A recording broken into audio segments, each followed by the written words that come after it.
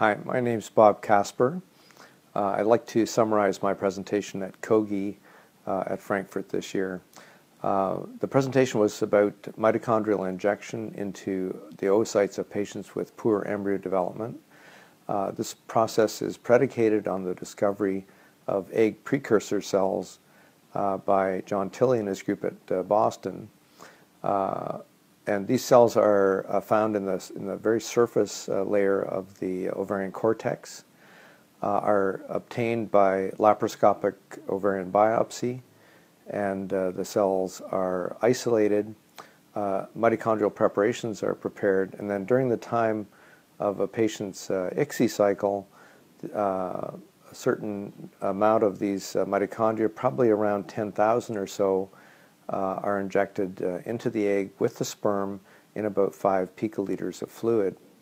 The idea is to boost the energy up in the egg to get the fertilized egg and subsequent embryo to the blastocyst stage where implantation and a live birth can occur.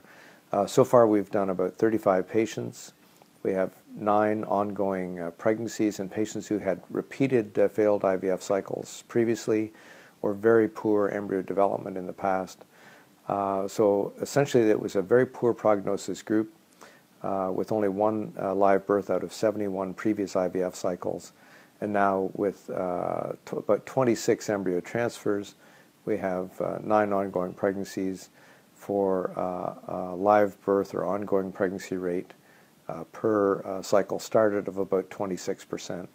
So essentially, I think we are able to bring this very poor prognosis group of patients back to what we would expect for their age